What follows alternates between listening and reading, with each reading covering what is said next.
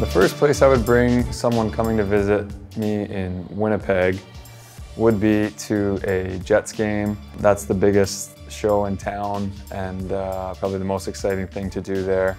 Outside of a Jets game, the zoo there is actually pretty cool. They have a really cool polar bear exhibit where you can walk in these tunnels underneath where the polar bears are swimming, so that's pretty fun.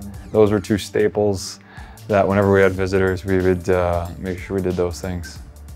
The best restaurant in Winnipeg, it's called Hermanos, and I've sent people there and they've hated it, but they have a paella there, a seafood paella that was my favorite thing to eat anywhere, of any place I've ever been.